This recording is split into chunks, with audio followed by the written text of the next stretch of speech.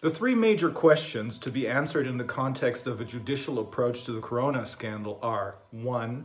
Is there a corona pandemic, or is there only a PCR test pandemic? Specifically, does a positive PCR test result mean that the person tested is infected with COVID-19, or does it mean absolutely nothing?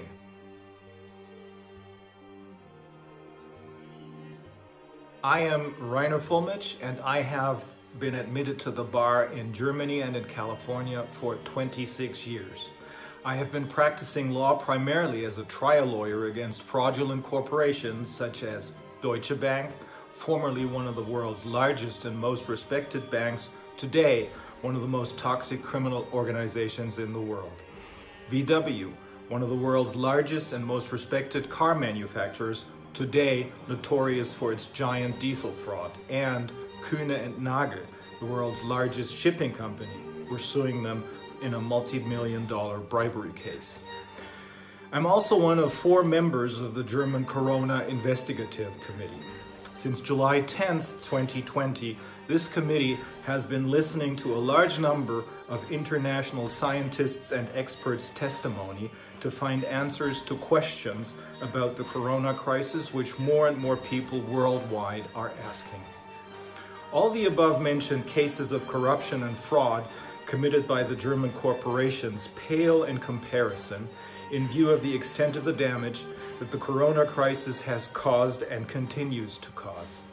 This corona crisis, according to all we know today, must be renamed a corona scandal, and those responsible for it must be criminally prosecuted and sued for civil damages.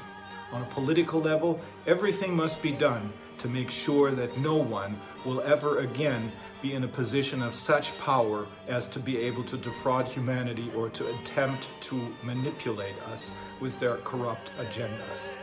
And for this reason, I will now explain to you how and where an international network of lawyers will argue this biggest tort case ever, the corona fraud scandal, which has meanwhile unfolded into probably the greatest crime against humanity ever committed.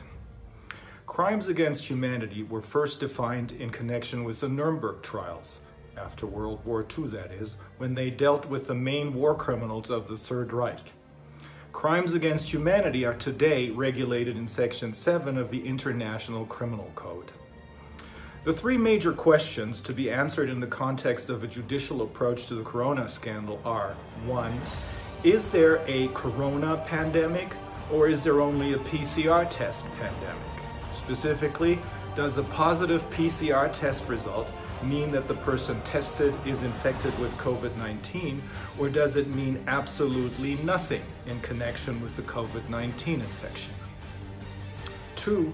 Do the so-called anti-corona measures, such as the lockdown, mandatory face masks, social distancing, and quarantine regulations, serve to protect the world's population from corona?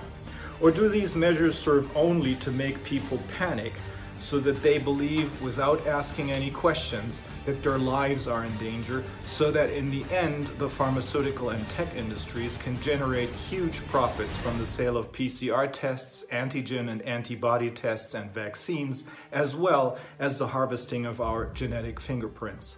And 3, is it true that the German government was massively lobbied, more so than any other country, by the chief protagonists of this so-called corona pandemic, Mr. Drosten, virologist at Charité Hospital in Berlin, Mr. Wheeler, veterinarian and head of the German equivalent of the CDC, the RKI, and Mr. Tedros, head of the World Health Organization, or WHO, because of Germany is known as a particularly disciplined country and was therefore to become a role model for the rest of the world for its strict and, of course, successful adherence to the corona measures.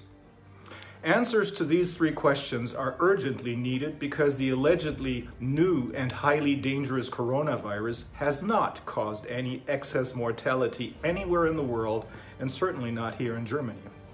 But the anti-corona measures, whose only basis are the PCR test results, which are in turn all based on the German Drosten test, have, in the meantime, caused the loss of innumerable human lives, and have destroyed the economic existence of countless companies and individuals worldwide. In Australia, for example, people are thrown into prison if they do not wear a mask or do not wear it properly as deemed by the authorities. In the Philippines, people who do not wear a mask or do not wear it properly in this sense are getting shot in the head.